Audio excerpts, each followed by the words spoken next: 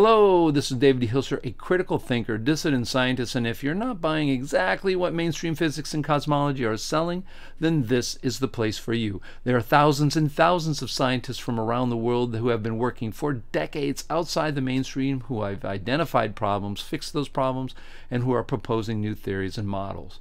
You won't find anything like this on YouTube, so be sure to click the subscribe button below along with the little bell, and you'll be alerted the next time we drop a video.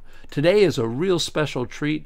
I happened to find this. I've seen it a number of years ago, but I sought it out again because this is an extremely rare example of where mainstream science journalism tries to encounter, and in a more formal way, the dissident group. And in fact, in this case, our dissident group, which was the NPA, the Natural Philosophy Alliance, which was founded by Dr. John Chappell, and we of course are the Chappell Natural Philosophy Society, or the John Chappell Natural Philosophy Society, or the CNPS, and we consider him to be the father of modern dissident science. And he was very active in trying to get debates and encounters between mainstream science and dissidents. And this is a great example of that. He succeeded in getting the NPA to have meetings in conjunction with the AAAS, and that is, of course, the American Association for the Advancement of Science. And that was an amazing feat. He actually did that in 1994, and then in 1995 they met in Norman, Oklahoma for the second time. And instead of me talking a whole lot about it, I'm just going to get into this article. You will be able to read this article online. It is online. I got this just literally today. So it's from the Scientists Exploring Life Inspiring Innovation. The AAAS gives dissident group a chance to challenge physics theory. In Norman, Oklahoma, this month, about 24 speakers. I highlighted that because you can tell that's not a huge group. We're not always a huge group when we come together because we're all over the world, but it's always an amazing event. They came together and will gather to challenge the dominant paradigms of modern theoretical physics to discuss alternatives. Boy, this is all blasphemy. It's amazing they're writing this. At the annual meeting of the Southwestern Rocky Mountain Division, the sworn meeting of the American Association for the Advancement of Science. And these self-styled dissidents are planning to renew their attack on special theory of relativity, and Big Bang cosmology. And then it goes on. But you notice that they were really focused on those two things, special relativity and of course, the Big Bang cosmology. And we're going to look at what exactly transpired, how this writer writes about it, what the actual thoughts were of both groups, from John Chappell himself to mainstream scientists who were actually at the AAAS. So let's take a look at what they wrote about the dissidents. Critics of conventional physics include consultants, engineers, mathematicians, historians of science, that was John Chappell, and an encyclopedia salesman, but a few physicists. You notice right away they are trying to show that this is a bunch of ragtag people. These people are amateurs. Why would we ever want to listen to them? You can already tell that they're setting up for that because they're going an encyclopedia salesman. You know, they're not all PhDs from Harvard, thank goodness, because that's not where science is going to go forward from Harvard, that's for sure. So they claim that they cannot publish their ideas in mainstream journals, and that the bias against them is so extreme that in essence one cannot become a physicist if one criticizes the special theory of relativity. Absolutely true. I have a video on that. Go back to my videos, search on physics and university, and I will tell you why I would not be able to get in university as well, and that is an absolute truth. I'm sure that came from the author's interviewing of John Chappell and other people from our group.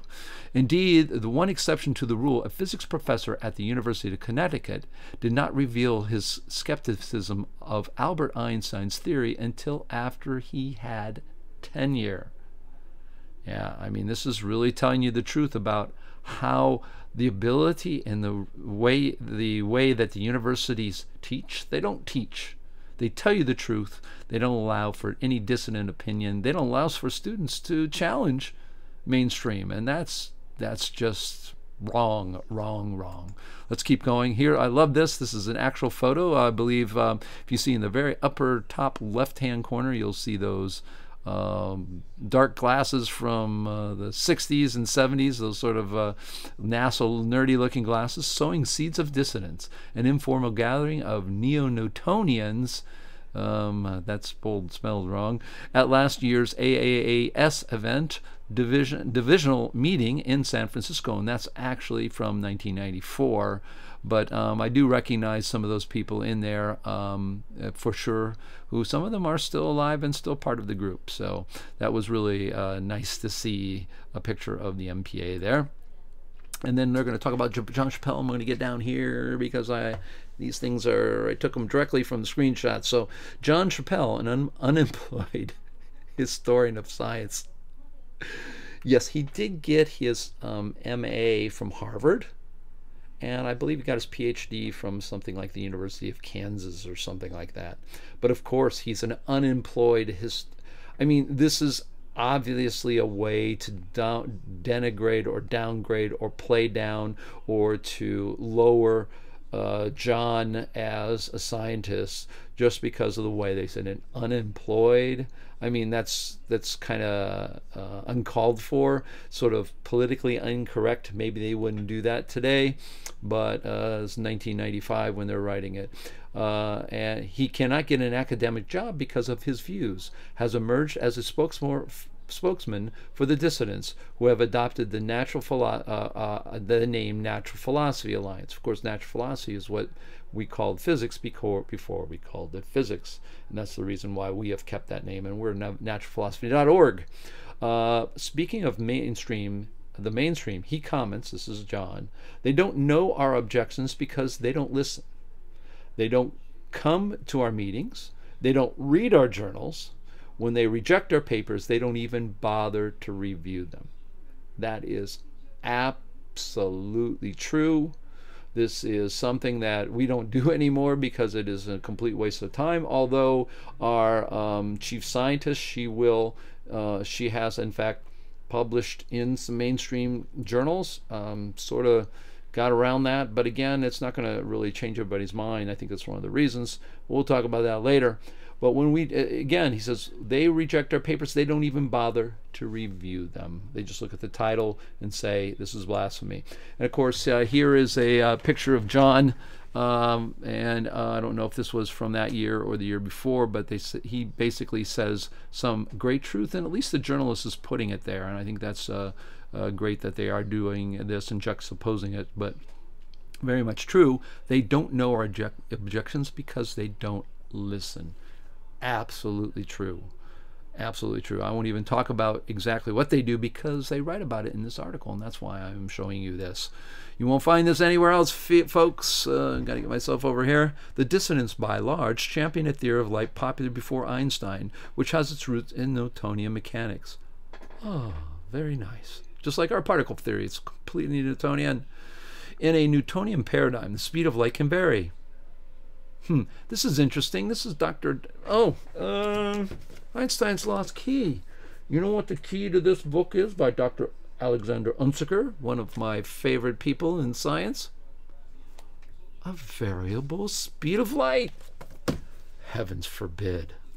They list this, of course, as something that's dissident. Anyways, most of the dissidents argue that for the existence of an ether, a medium which light waves propagate, or in our case particles, not propagation but the movement of particles, just as water waves and waves move in water. Physicists say that ether was disproved by the Michelson-Morley experiment a century ago, which did not detect any difference in travel time, as it should have if there is an ether for two beams of light, blah, blah, blah, blah. It talks about it. Many dissidents also argue for the steady state of that.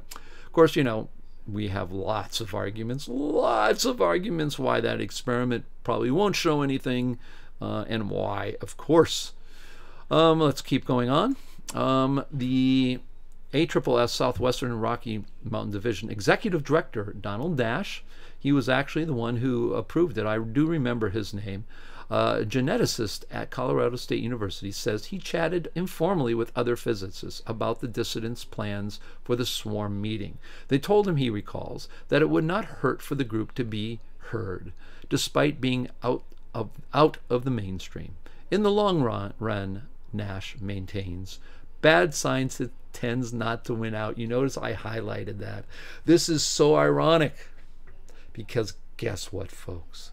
It's going to be, the tables will be turned when science finally catches up with getting past all these dogmas, or what we call truths being shoved down our throats, all the problems, all the inherent paradoxes, all the bad assumptions that mainstream science has, that in fact bad science tends not to win out, but it's not the way they think. It's going to be the other side, and that is the dissident work will triumph eventually. So that's pretty interesting. But again, Nash, it's really great to see that they really tried to come together. Special relativity has been confirmed by experiments so many times that it borders on crackpot to say there is something wrong with it. Experiments have been done to test special relativity explicitly. The world's particle accelerators would not work without if special relativity wasn't in effect. The global positioning system, which uses satellites to help determine the location of the Earth or anything else, or anything possessing a special transmitter, would not work if special relativity didn't work the way we thought it did. Now, this is really interesting if you really are a dissident person and you're up on all this. First of all, of course, special relativity and saying that it's used in particle accelerators. Dr. Karazani's work, of course, shows that doesn't have to be the case. In fact, you can simplify the relativity equations and come up with more Newtonian ones, as he did, eliminating the two frames, which were superfluous. And then what's the upshot of that is the neutrino was there to save special relativity. You throw out the neutrino, which was invented to save a special relativity that was given to us by Mr. Albert Einstein. If you take away the neutrino and then you change to the autodynamic equations of Karazani, which are Newtonian, you can do nucleus-nucleus collision in particle accelerators, much simplified. And of course, the rule in science is if you can simplify it, you win. So of course we know that. Again, I have videos on that. You can take a look at them. And of course, the global positioning system, Ron Hatch has over 30 patents, and he has written much about this. Go see my movie, EinsteinWrong.com, and you'll see him in that movie, and he talks about how actually GPS shows the flaws in relativity. It doesn't support it. In fact, the people who cry out among the mountaintops to the rest of the world that GPS doesn't work without relativity are the theoreticians. The GPS people actually behind everyone's back actually know and admit that it does. They do not use relativity in their calculations. This is something known, but they don't want to say it because they don't want to rock the boat, and they don't care because their algorithms are proprietary and they make billions of dollars off of this, so they're not going to say. So we know all this kind of stuff. So, but the interesting thing is that they said that it's been confirmed so many times that it's borders on crackpot to say there's something wrong with it, and that it's been tested explicitly. But of course, again, if you follow us and the work of our group, you will know that this is, if you take the time to study special relativity, and in fact that is my #1 video. It's got over 4,000 views in less than a year. Why? Because people want to know about that, and I talk extensively. So go to the YouTube and look directly for that #1 video of mine.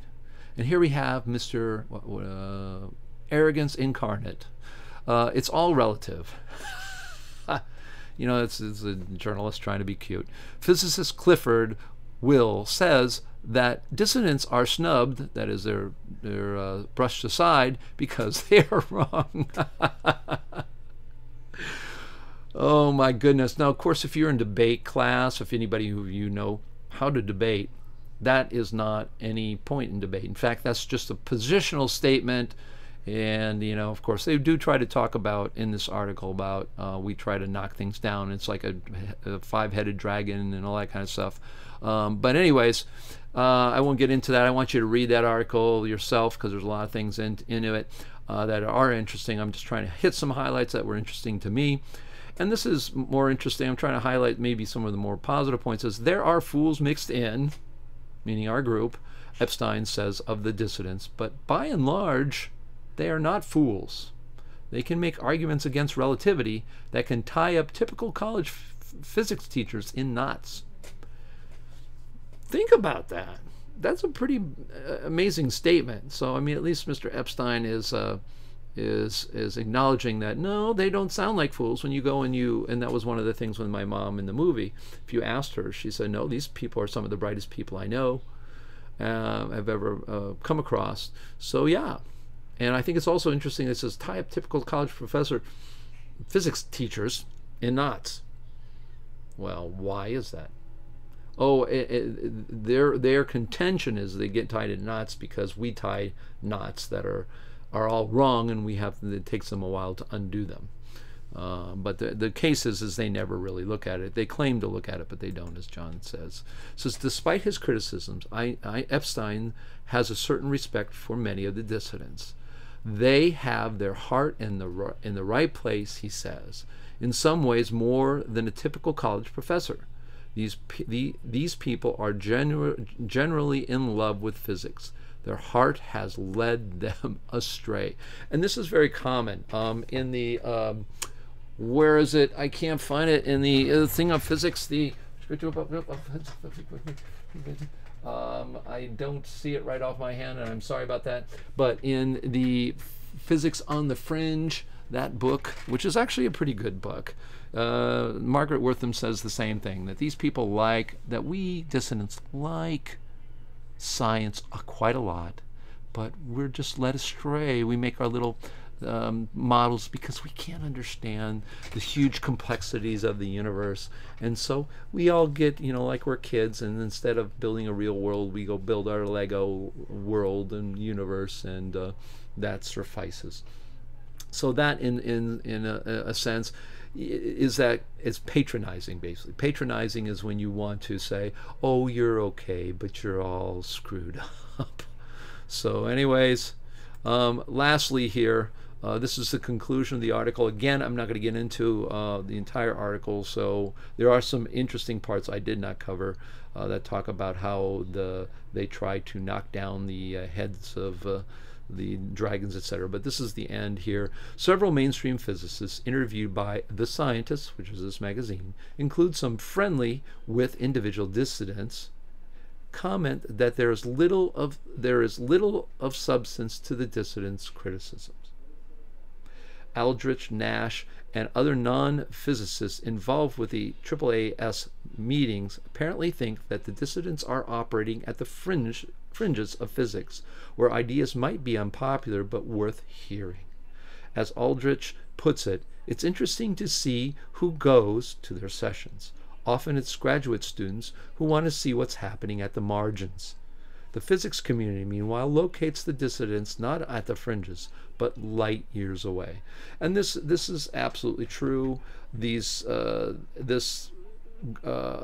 whole this idea that the way I want to conclude this talk today and this article is a couple of things. Number one, in the article they talk about them trying to correct the dissidents and find those problems. They said, well, it's like a seven-headed dragon. Every time the one guy, they literally say in the article, well, they have one theory. Some people have more than one theory, and then if you cut down one theory, then another one they come and give you another one, and they keep coming back with theories. Well, they keep improving. We dissidents always are trying to improve our models, but that's one of the things. So.